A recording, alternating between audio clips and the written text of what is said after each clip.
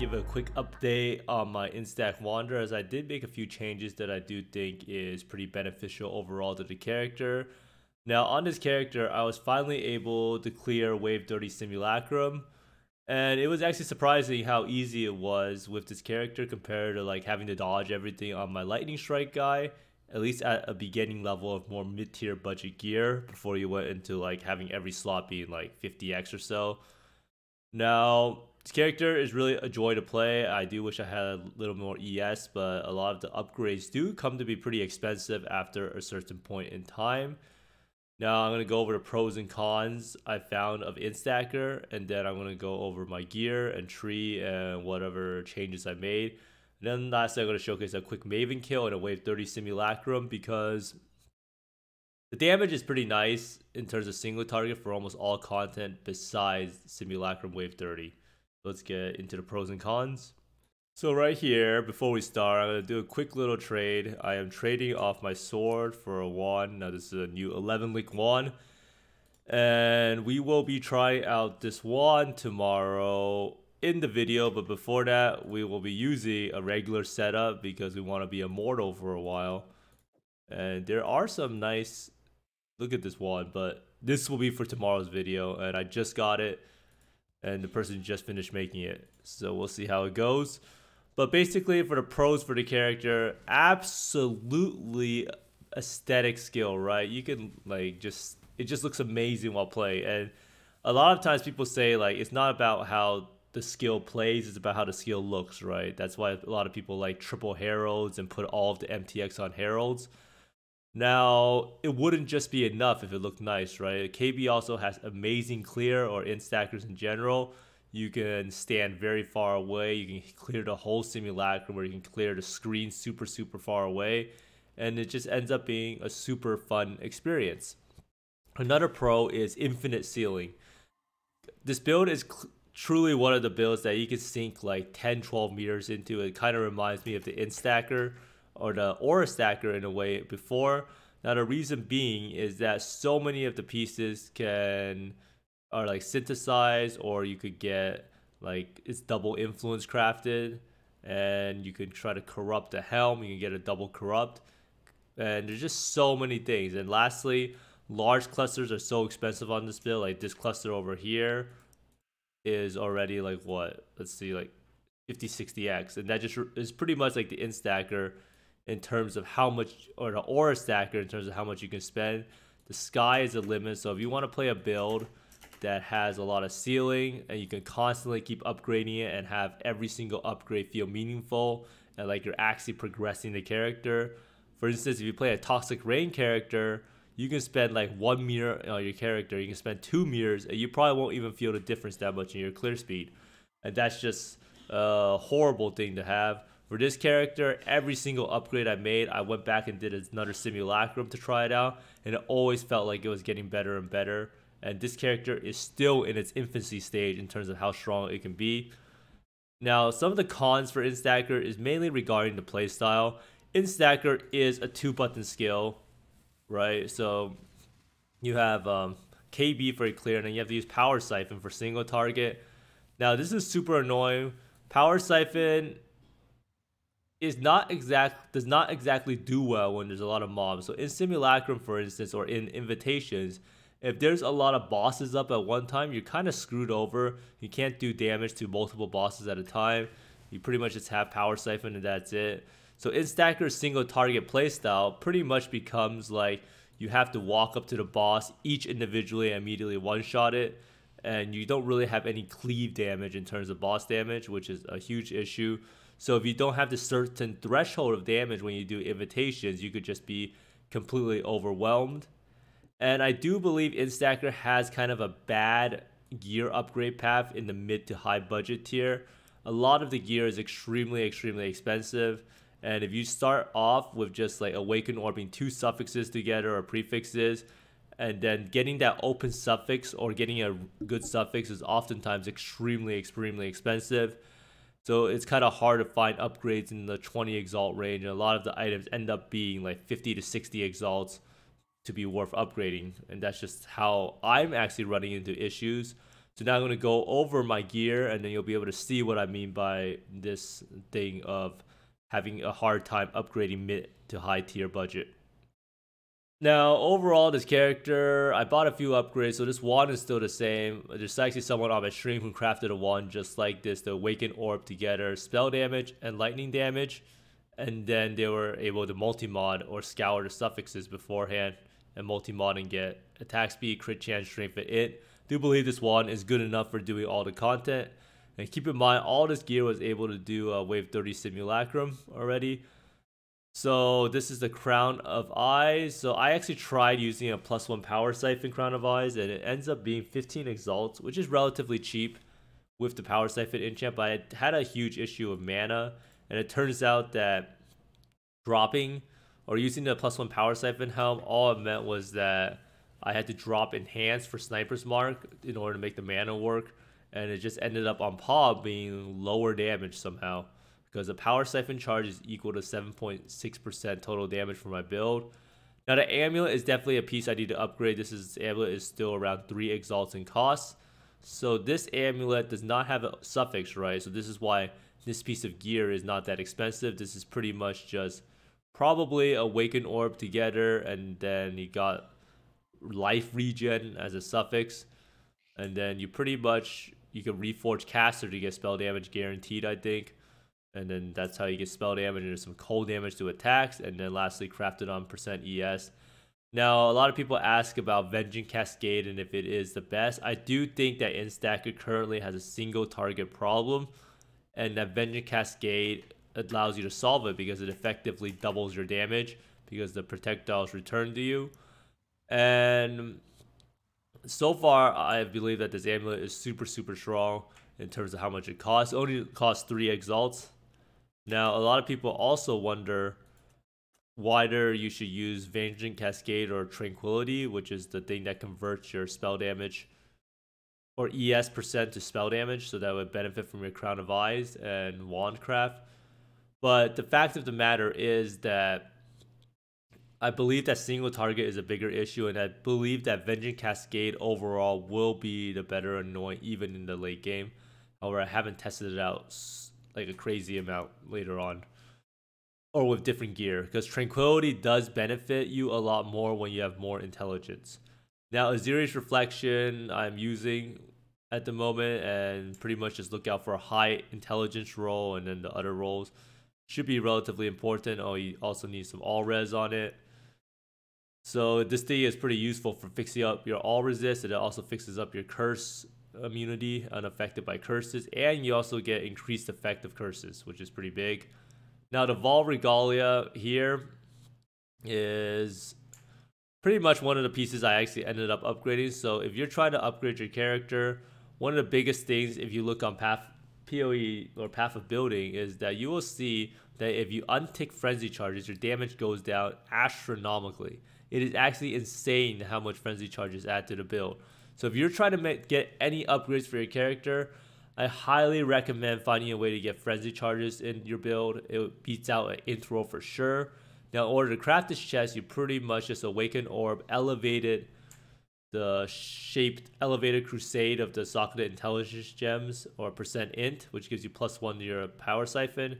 And then you want to Awaken Orb to get a frenzy charge on hit. You can choose to elevate the frenzy charge to get movement speed, but I don't think it's that necessary. And then you end up having some fire res on the suffix. Ideally, you want to open suffix to craft on % attributes, and then you will reforce defenses while keeping suffixes to try to get a high ES roll. So that would cost you around 2 exalts per attempt.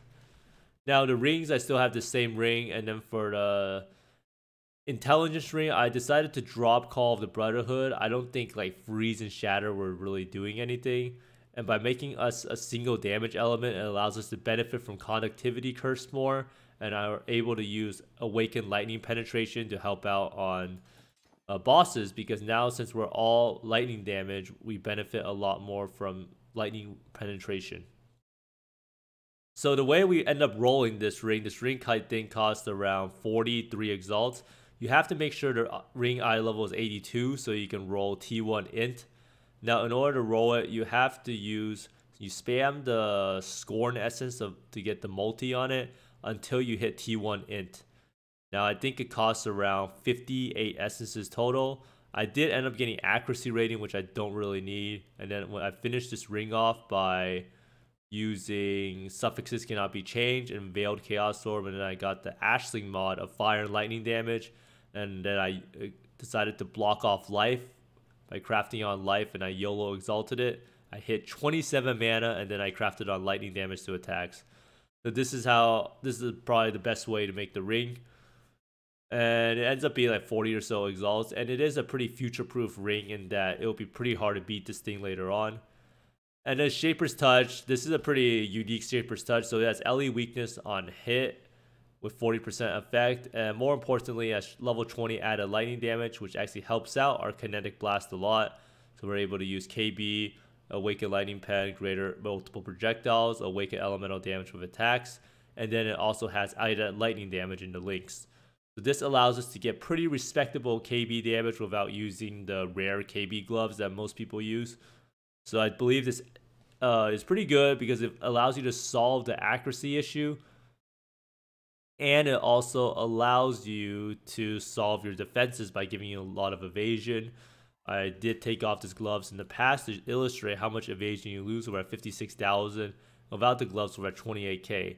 If you lose the Mage Blood Flask, we're still... The Mage Blood... So you're still at 28,000. So losing the Shaper's Touch is pretty much like losing an entire Mage Blood worth of defenses from flasks.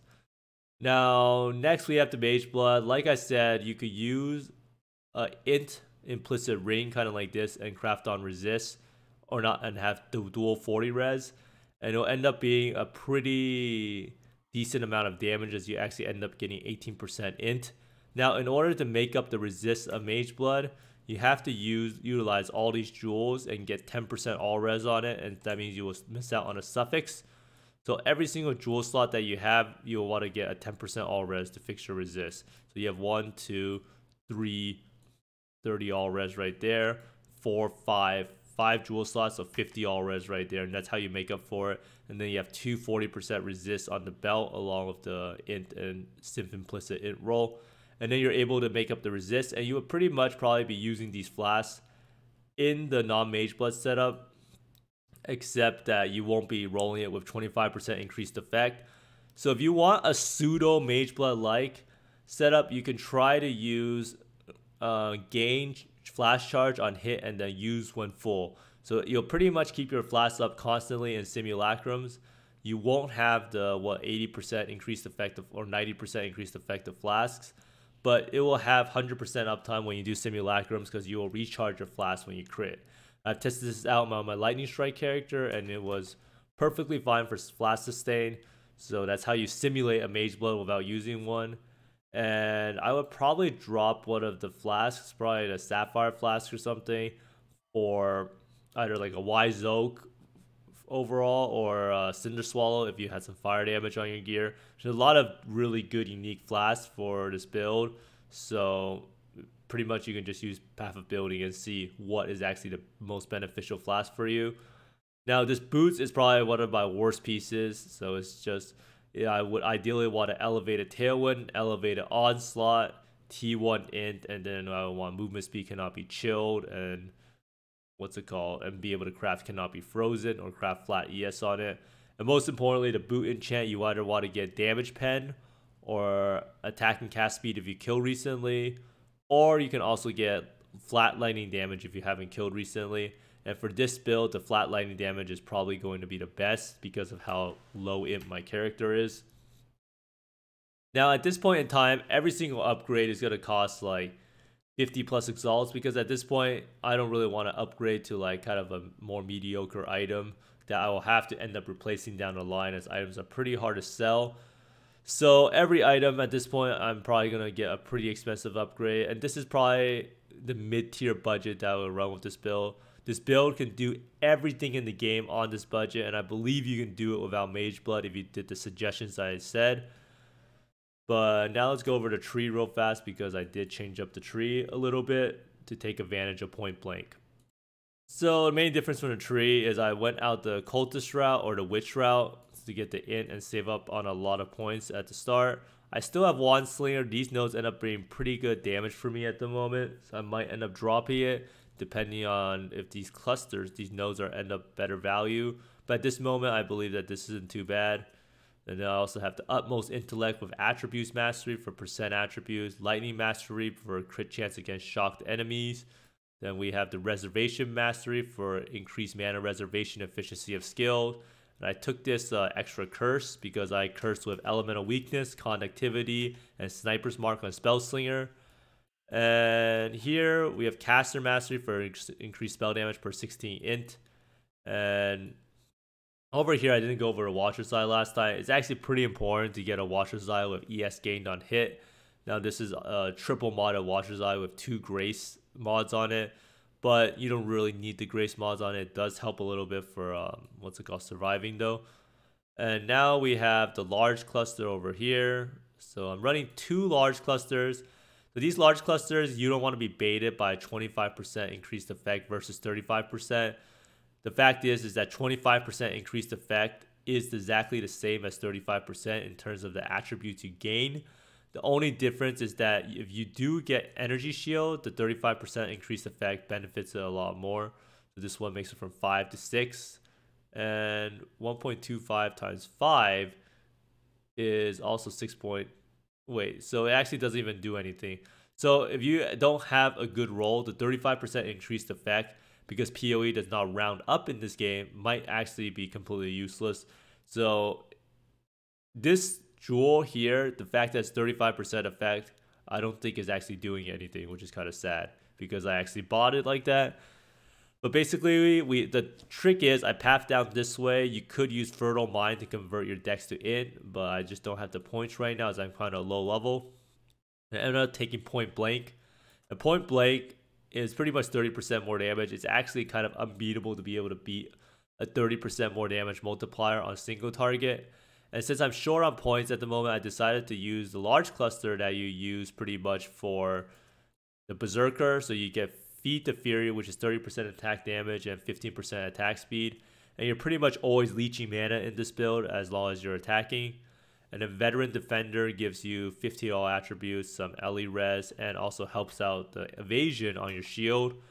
And then for these medium clusters, I decided to go with Pressure Points and Quick Getaway again. Now the reason we get these is that I feel that the crit chance is not 100% crit on this build, and without these nodes, it's a lot harder to get to 100% crit. So this helps us save me up points. It's actually super high damage with 5% chance to deal double damage. And pretty much it's the most point efficient way of spending the cluster jewel in terms of pure damage.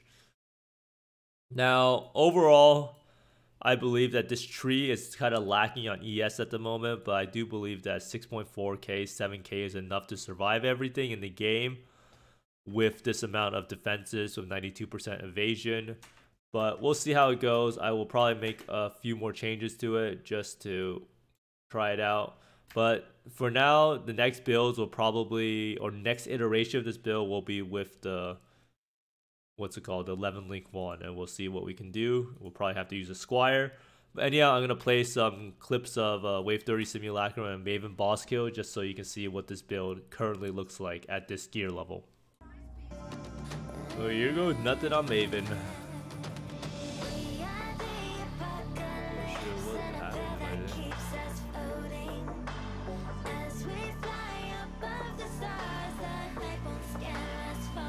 So before this, you could theoretically chain hook Hydra Spear and start the fight with max rage, and you would probably like nearly one-shot the boss.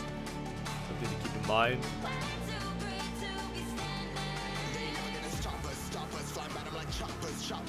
So you want to be standing next to the boss with point blank, and you can see that Sniper's Mark does pretty well. Oh, we got Katava, that's not very good. Memory game always really boring, but it is what it is. I wonder how much better my memory is after playing PoE now.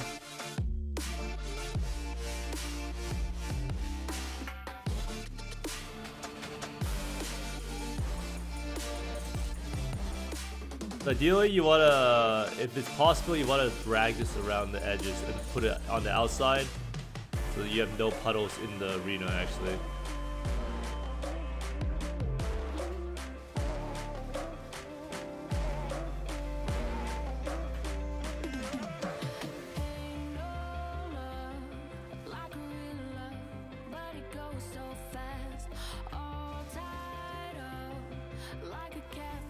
Sometimes you could potentially like maybe phaser before the memory game, but it's pretty hard.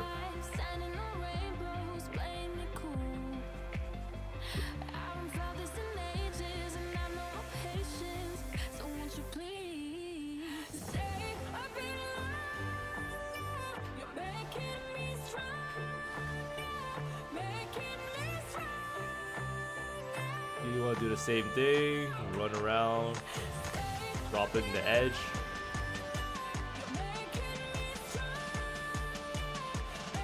So you can see without energy shield discipline, energy shield on hit, we do have a little bit of a survivability issue in terms of regen.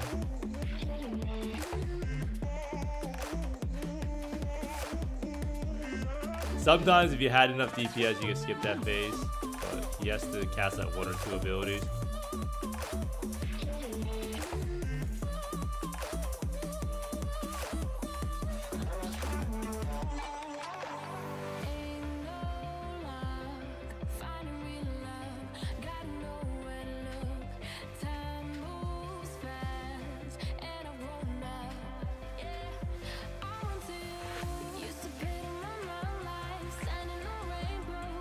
Like overall kills pretty fast, not too bad. Maven orb. Yep, there we go. 30-second invulnerable timer and bosses. And closes is a joke if you have evasion, that is.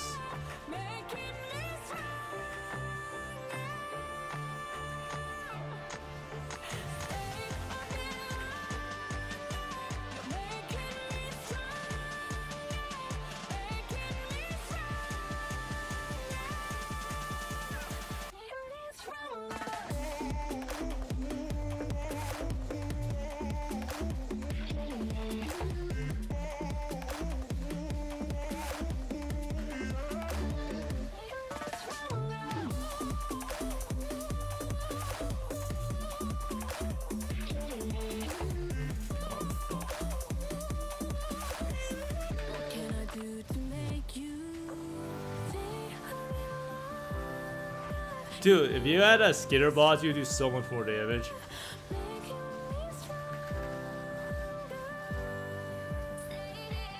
But I don't understand why that doesn't one-shot me.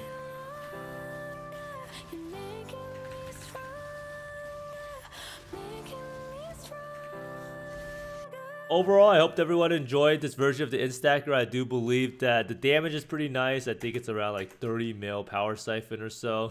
You could...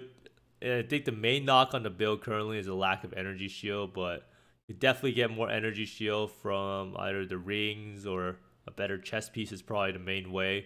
485 energy shield is kind of low, but getting a chest piece with these mods of a higher energy shield would end up costing a lot. So at this point, it's all about finding efficient upgrades. I do believe that my wand is the next piece, but I got the 11th link wand. So if I didn't have the wand, I would probably try to get a mirror wand or something. And I would probably want to get more energy shield on my chest and get a pair of boots that has elevated onslaught on them. But I do believe that Int Stacker is a super fun build. It has a really high ceiling, and I do believe that it will be one of the best Simulacrum Wave 30 farmers after I'm done with this build. But thanks for watching, everyone. I hope you find more meters, mage bloods, and exalts than me, and see you next time. Bye. Staring down